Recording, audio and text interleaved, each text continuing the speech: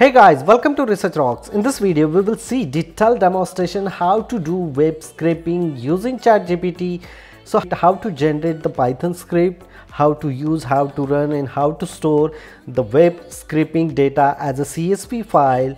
We will see detailed demonstration in this video. Before start the video, please subscribe our YouTube channel ResearchRocks. So simply as a demo point of view, I will show you.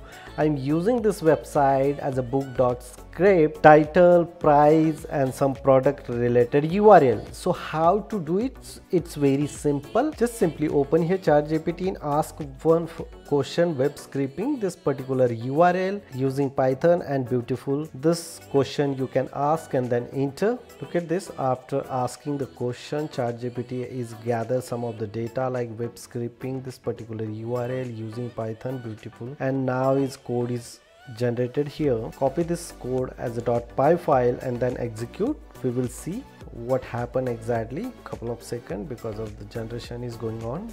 Depend upon the internet speed.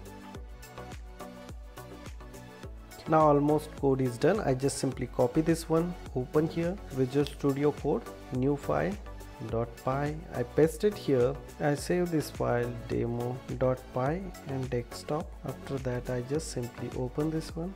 So look at this. This is demo file in desktop location. So I just simply run here .py and boom, look at this here. The data is display here. This is a title of the book and each titles, this is a price also. Now I need the link also, like a book title, link and then price. So we can ask here the question, also scrap link to each book. After that we can receive here book related information as well as link of each and every book, like here title, price and link.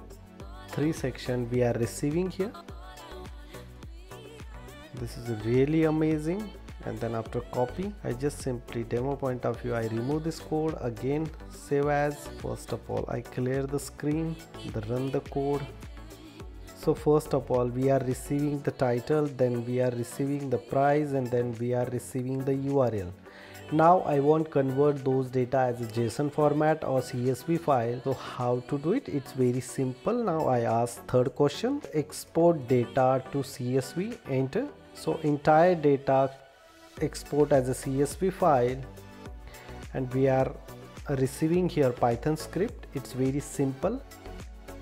Now title, price and link, 3 columns are coming and we are export entire data as a CSV file, and then after we can very easily work on the CSV file for the different implementation. I just simply copy, again I remove this code, paste here, I clear the screen and then simply python.demo. My export CSV file is ready on desktop.